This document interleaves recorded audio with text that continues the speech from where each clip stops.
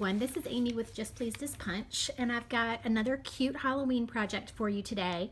This project is featuring the new Sweet Home stamp set in the new holiday catalog from Stampin' Up. We are going to be using the little ghost stamp and then the coordinating framelit that comes with it. This is a large stamp set that has tons of framelits. You can make the cutest little houses with it. And if you buy the frame set, or framelit set, and the stamp set together, you save 10%. So that's a great deal right now. We've also got some of the new baker's twine from the holiday catalog that coordinates with all the Halloween stuff. We've got some basic black archival ink, some fast fuse. We're going to be using some glue dots and some dimensionals. And our treat bags are going to be made using the 2x8 cellophane bags that Stampin' Up! Sells.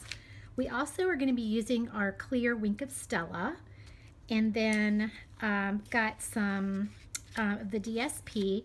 This piece of DSP, what I did was I cut out one of the houses.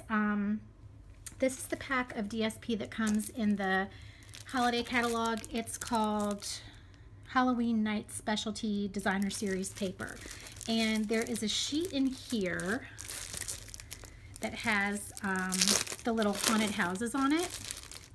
And if I can pull this out for you, I'll show you. There are 20 houses on one sheet. So this is the sheet, and basically I just cut along underneath the house, you know, kind of in rows, and then I just cut each house out. And that piece needs to measure 2 inches square. So you basically just want to cut your little houses out and make sure that they're centered on a 2-inch square, in a 2-inch square size, which is what this one is. Okay, so this is our basic black, cut at 2 1/4 by 4 1/2 and scored at 2 1/4. And then we've got a piece of pumpkin pie, and this is 1 1/2 by 7 1/2, and then just a scrap piece of whisper white to do our stamping on. And the chocolates, I didn't even show you the project. This is the little project. Super cute little treat bag. I just love this. I found these Dove chocolates at my local Target, and when I saw them, I just knew that they'd be perfect. The little ghosts would be perfect with this stamp set. So I picked up some of those.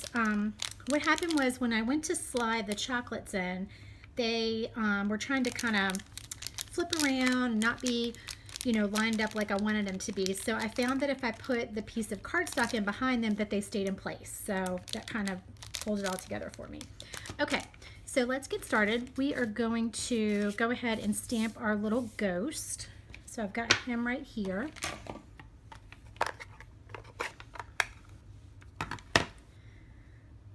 And I'm just going to stamp him in some basic black. And we'll go ahead and get him cut out.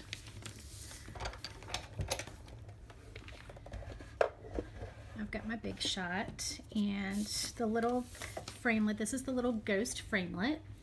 And I'm just going to put that on here. Get that lined up without getting my head in the camera. There we go. And put my top plate on and just run that through. All right, there we go. And he just pops right out of there.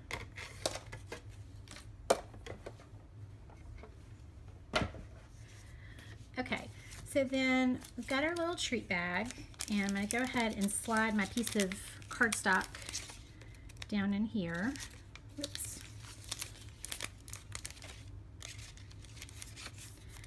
And then this fits 5 chocolates, so I'll just start kind of putting those in here.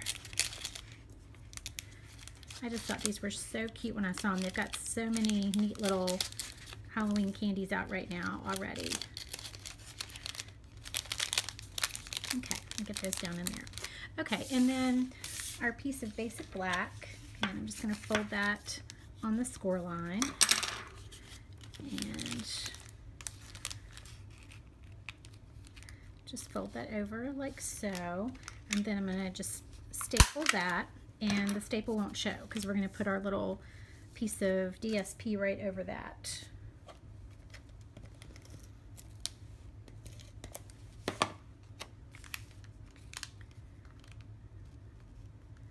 And just line that up right there.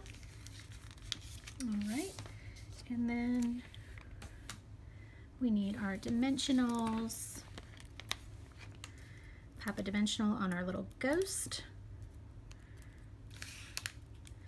and put him right there. Isn't that cute? And then a little bit of Winkastella. Just thought that the ghost could use a little sparkle to make him extra cute. I don't know if you're going to be able to see that very well on camera, but it does make him super sparkly. I don't know if you can see that or not, but I'll try to show you some of the sparkle on there. Okay, and then last of all, we're going to do a little bow.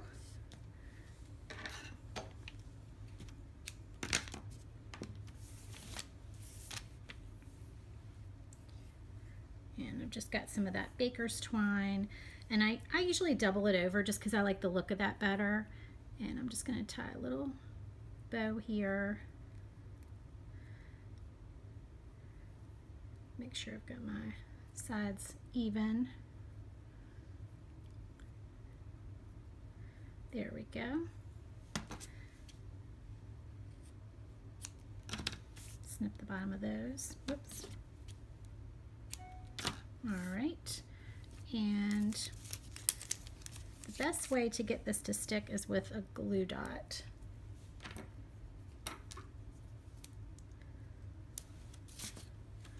And just add that like so.